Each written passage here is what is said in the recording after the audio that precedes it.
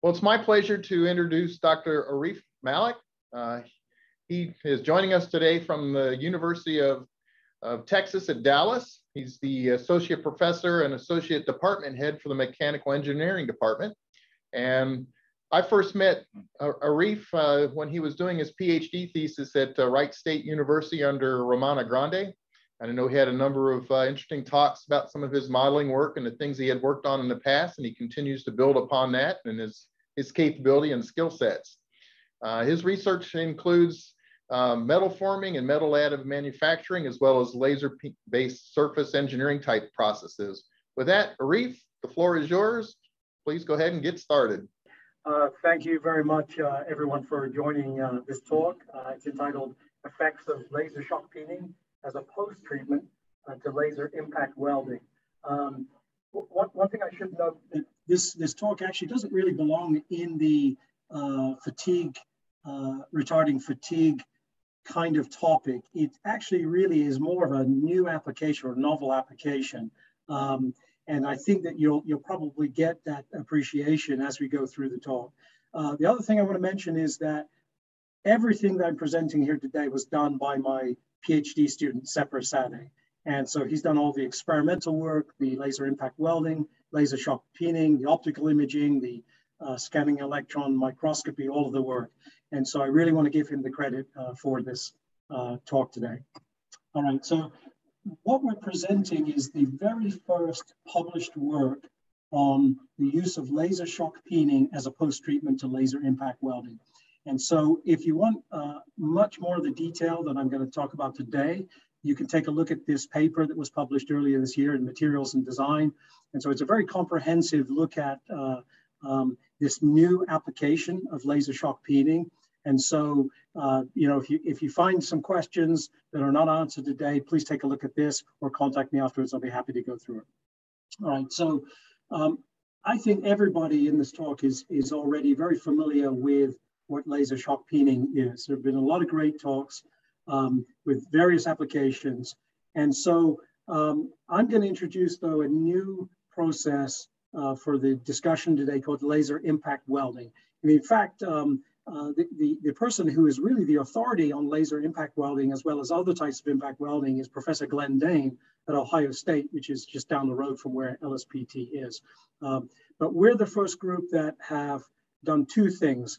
We're the first group to apply laser shock peening as a post-treatment to laser impact welding to try to improve the strength. And we're the first group to do a simulation of laser impact welding with the grain structure. And so this talk today is really going to be focused on LSP as sort of a post-treatment to it. So in conventional shock peening, as we know, you have a pulsed laser beam that passes typically through a transparent overlay, ablates an opaque overlay, and then the plasma that's formed sends shockwave through the target specimen. And the purpose of that, of course, is to induce compressive residual stresses, near surface compressive residual stresses, okay? But laser impact welding has similar underlying physics in that there's a plasma creation, but it's a very, very different process. So what happens is we pass a pulsed laser beam through a transparent overlay, but this transparent overlay has to be a solid. So typically we'll use borosilicate glass, for example.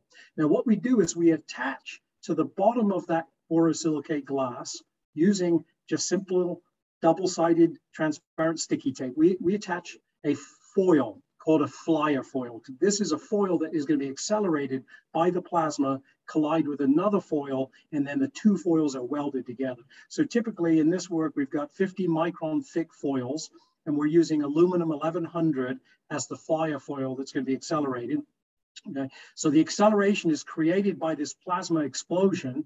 And here you can kind of see this U shape is sort of a depiction of the deformed flyer foil shape as it's being accelerated towards a target foil. So we have another foil, the target, which is basically fixed to a backplate specimen. And this is also in this work 50 microns thick. Okay, and then so the collision that occurs between these two 50 micron foils happens at hundreds of meters per second or hundreds of miles per hour. And the result of that, if the parameters are set up properly, is a welding between those two foils. And so the welding actually is primarily mechanical in nature. Okay, and much like, you know, the compressive residual stresses in laser shock peening are a result of mostly mechanical behavior. Now, the great thing about laser impact welding is you can weld dissimilar metal alloys. So for example, we can weld aluminum alloys to stainless steel, which you cannot do by fusion welding because the aluminum would melt like butter before you soften the steel. And so this is a really, really great example of a novel process on a small scale, millimeter or micrometer scale that can be used in MEMS devices, micro electromechanical devices, and so on, to weld dissimilar metal foils. Alternatively, you can weld one foil to a solid substrate. So if you think of like a micro robot that has electrical connections, we could weld, for example, a foil for the electrical connector to some body part of the robot, the micro robot that is, you know, made by some other metal alloy. What we've done in this work is we've attempted to see experimentally if we can improve the strength of the laser impact welds by doing an LSP post-treatment. So essentially after the two foils are joined together, we then send another laser pulse to try to enhance the strength of this mechanical weld through the passage of shock waves. So we're not really focused on compressive residual stress at this point. So not really peening, but it's the passage of additional shock waves. Let me show you another schematic here. This is so an isometric view. Again, this is on the left, you see an image where you have a flyer foil that is being accelerated by the plasma. It's kind of a U shape right there. And then you have a target foil underneath. And so one thing that's characteristic of laser impact welding is you get this jetting of high velocity particles from between the two foils as they collide together at some oblique angle. And on the right image you see here, there's a depiction, you can see a micrograph there, where in this case you get some spring back. There's a welded region, but then you get spring back in the center of this. And that will sometimes occur in the examples I'm going to show you. It doesn't occur, it depends on the laser parameters. I'm going to show you next a simulation here. This is actually part of additional work that we've done where we incorporate the grain structure to look at things like grain boundary sliding and so on into it. What you see here is really a temperature plot. That the temperature is generated from the plastic heat dissipation, but you see the flyer foil being accelerated hundreds of meters per second at oblique angle as it collides in this Eulerian simulation. You see the material mixing and you see this very, very clear jetting of material because of the opposing shear wakes at the interface there. So this is just to sort of illustrate what happens in the impact welding. So what we're doing is after the weld has happened, we're trying to see if we can do a laser shock treatment with a single spot or multiple spots to see if we can enhance the strength of the weld. The way the weld strength is tested is through lap shear testing, okay? So, this next image is at the top here, you see an SEM image after the welding, the cross section. You have an aluminum 1100 flyer that's been welded to a stainless steel 304 foil. Both of these were originally 50 microns.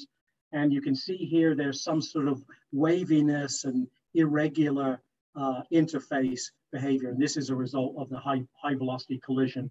So we simulated that with grain structure in an Eulerian model. And you can see this sort of mechanical interlock here that mimics the way that the interface is formed in the SEM image there. And also what you see here is the jetting of particles from this Eulerian simulation. So this, again, is just to sort of designed to help us explain what laser impact welding is. One thing of note here, in a different study, we looked at the aspect ratio of grains.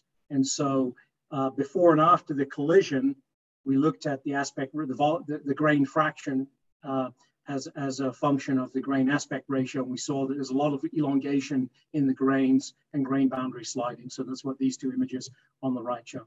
Okay, so this work is mainly experimental though. So let me, for example, just show you the setup in our lab. So we use exactly the same laser for the laser impact welding that we do for the post laser shock treatment on the foils once they're welded. And so this is a near infrared Q switch ND-YAG laser. The main parameter of interest we're using a beam diameter of 3.2 millimeters for the laser impact welding and for the post laser shock peening. The fluence is about 34 joules per square centimeter, and the peak power density is close to 2 gigawatts per square centimeter. So those are the main parameters here. And what you see here is, if you look in the lower left, here's the specimen assembly. Now what we have on this are 5 sets of foils. The flyer foil in each case, which is painted black, is aluminum 1100. So in each case, we're gonna shoot the laser, have the plasma explosion on the aluminum 1100 flyer. The flyer accelerates across a few tenths of a millimeter, hundreds of meters per second, and impacts another foil. And so what we did is for the target foil, we used different alloys. So we used commercially pure copper, a brass alloy, stainless steel 304, and I think maybe we used aluminum as well, the same one. Okay. Here's another schematic that shows the specimen assembly for the laser impact welding. So remember what happens here is you've got these aluminum flyer foils that are painted black on the top to take the laser ablation.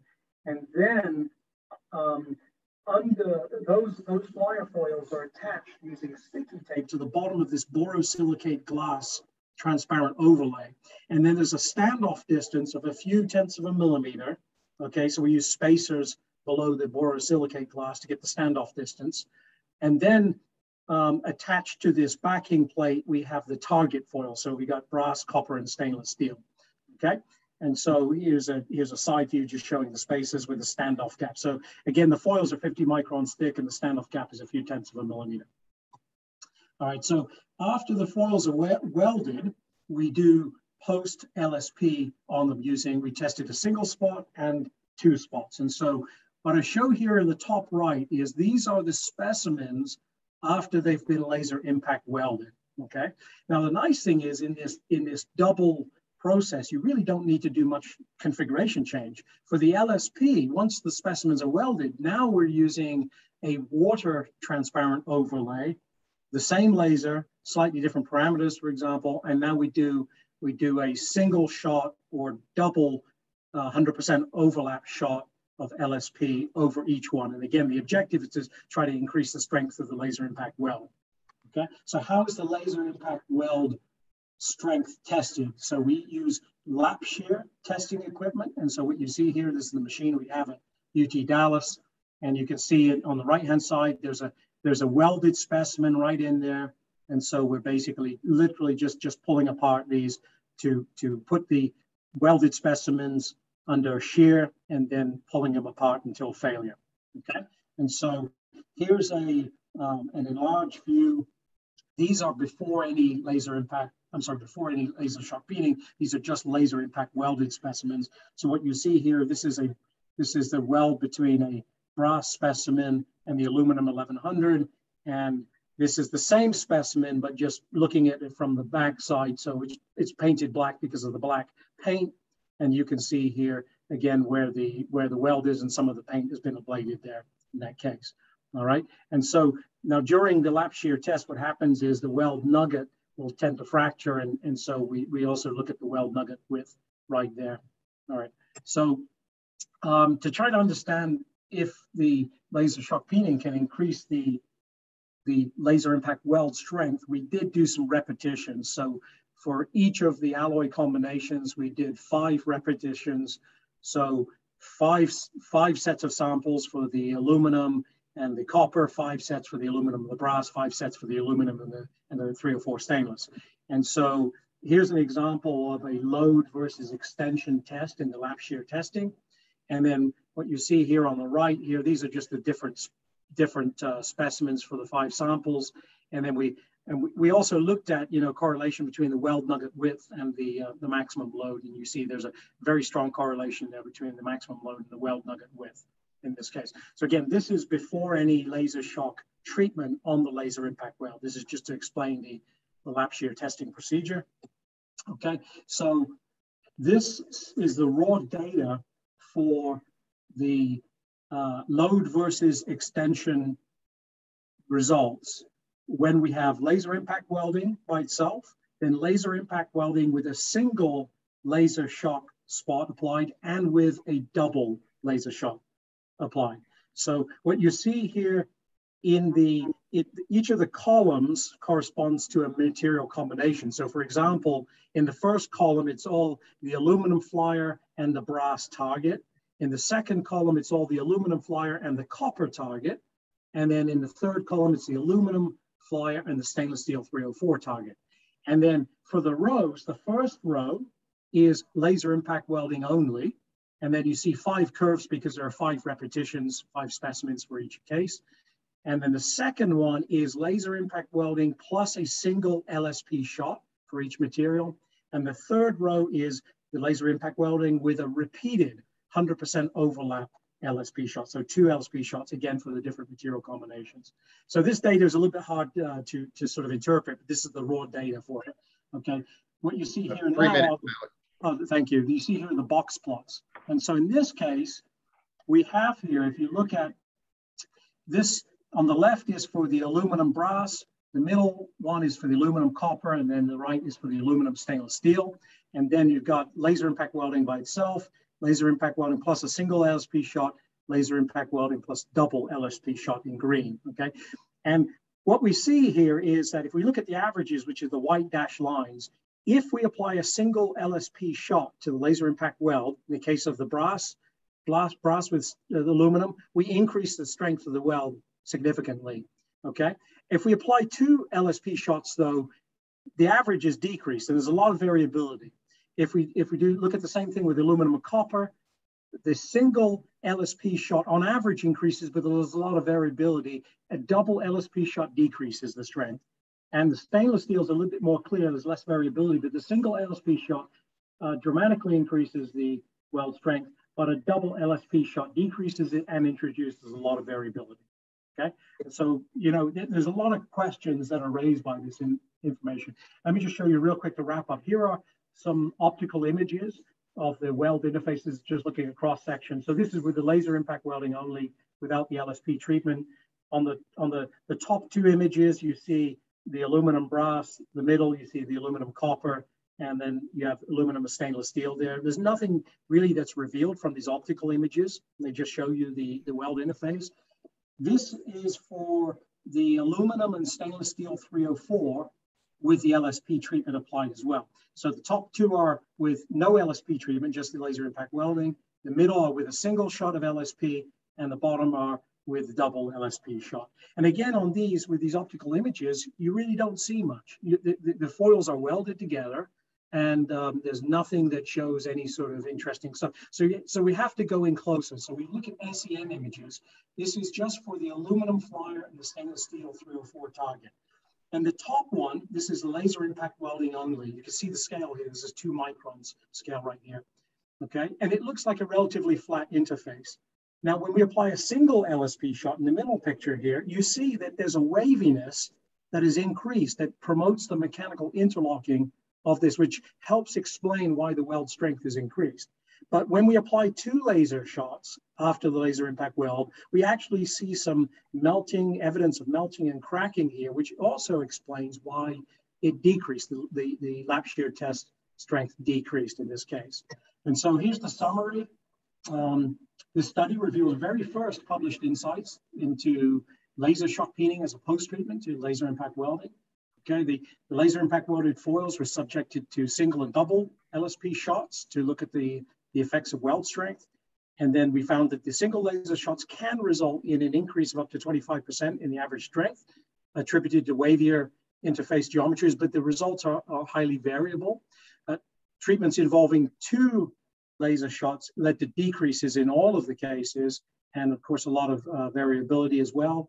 And we saw evidence of separations, cracking, melting along the interfaces. So again, finally, this is the very first insights into LSP as a post-treatment beyond fusion-based welding to impact weld processes. The nice thing I'll say to just wrap up is that the post-treatment LSP requires almost no change of equipment. So this is the great thing. You literally are changing the overlay and a few other things, and that's it. So with that, we'll end there, and appreciate your attention, and I can address any questions. Great. Thank you, Malik. That was a great presentation. We do have a few questions, and I'm going to ask the first one because I'm kind of curious. You know, that's a great amount of work that you've done in showing the ability to use a technique to join materials together. the question I have is, where do you see this actually being applied as a technique to make product?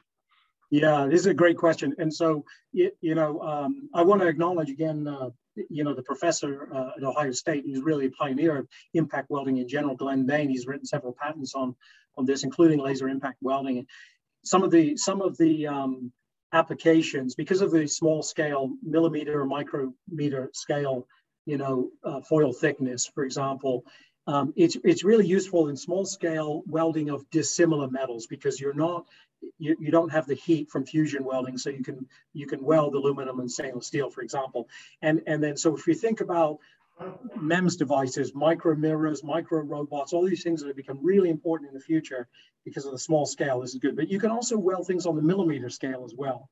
So the discussion of a patent applied for that discussed using laser impact welding to weld the can of a soda can to the actual can itself, rather than using a multiple stage forming process. And so there are lots of applications, but again, it's dissimilar metals. And the LSP has never been investigated before to try to strengthen the laser impact welds. Great, thank you.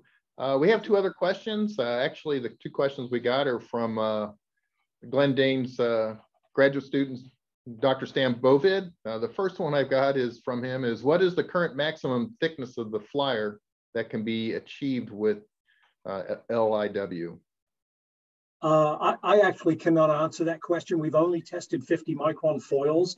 And okay. This is, even with the LSP, we've done very, very little investigation into the effects.